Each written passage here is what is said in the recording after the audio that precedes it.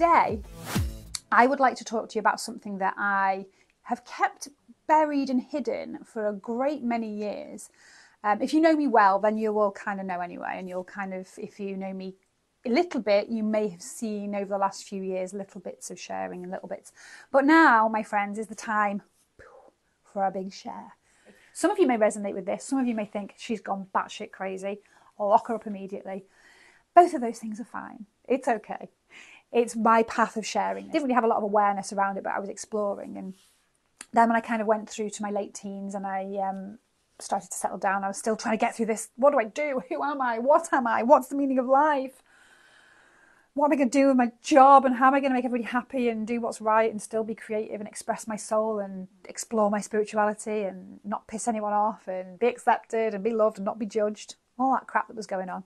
I was never afraid, which is interesting. No, I don't really have much in the way of fear. Healthy fear response, I suppose, but I was never afraid. I was just interested, really curious and really interested. And I looked at all kinds of different religions and why people behaved the way they did in terms of their own spiritual pursuit, trying to connect with and understand something bigger than themselves.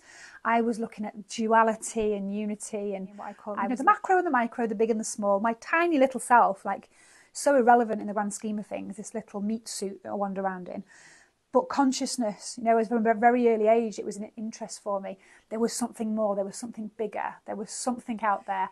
Spirituality for me isn't the pursuit of connecting with something, another external entity, trying to chase something that will provide judgment or accept me, or that external thing. It was connecting I was that. Does that make sense? It was me. It was all me. It was a higher part or a bigger part or something. But it was all me, consciousness. And I could resonate and recognise that I was connected to everybody else and everything else as well, which was really interesting when you're growing up as a kid to have those concepts and to kind of feel it. It's not what you do. It's not what you do. It's weird, and people don't talk about that anyway. So it's fine. I'll keep it there. It's kind of my thing that no one knows about. And when I want to, I'll dip in and out of it. But I'll kind of just do all this stuff over here, this shiny stuff. And something in there went, whoof, lit. This is Peru. This is what you need to do. Yeah. Okay. So my all of these senses came back online. I was like, oh, not had this for a while. Not connected in for a while. What happened on that night in the mountain? I don't know. I ain't got a Scooby-Doo. But it was something massively spiritual. That I know for sure. Chapter. And I knew I was going to do something really different when I came back. It's like, I always say, it's like unlocking levels, right?